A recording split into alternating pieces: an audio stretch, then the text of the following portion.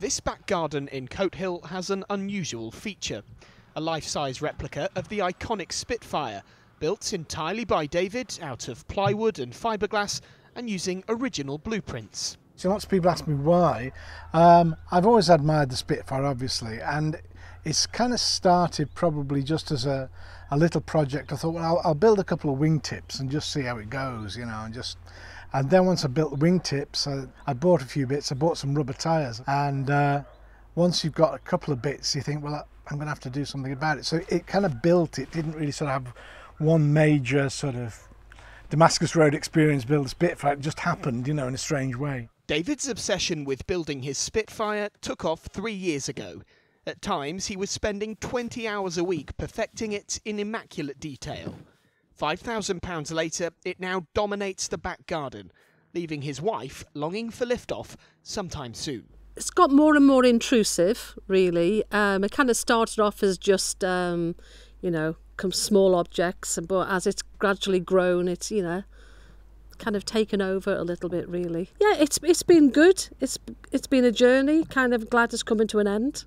And I think being somebody who's always done practical work, he needed some outlet, really. So, and, you know, it's killed two birds with one stone. Not only has it been an outlet, but it's also been, you know, an interest of his, aviation. So he's got to build something he loves. And in a moment, their daredevil pilots will be streaking away into the blue to give the Nazis another trouncing. The Spitfire is easily one of the most recognisable warplanes to have ever existed. It played a critical role in the defeat of Germany's Luftwaffe during the Battle of Britain. The job done and the enemy on the run, the tough young pilots return like the valiant knights of old. I think probably the Spitfire seems to represent for a lot of people this kind of icon of freedom, that it sort of conjures up something, and I think in its form as well, it's kind of a beautiful creation. I think if you just forget that it's a warplane, but just a shape, and lots of people are attracted to that, I think it will always kind of be in our psyche somewhere.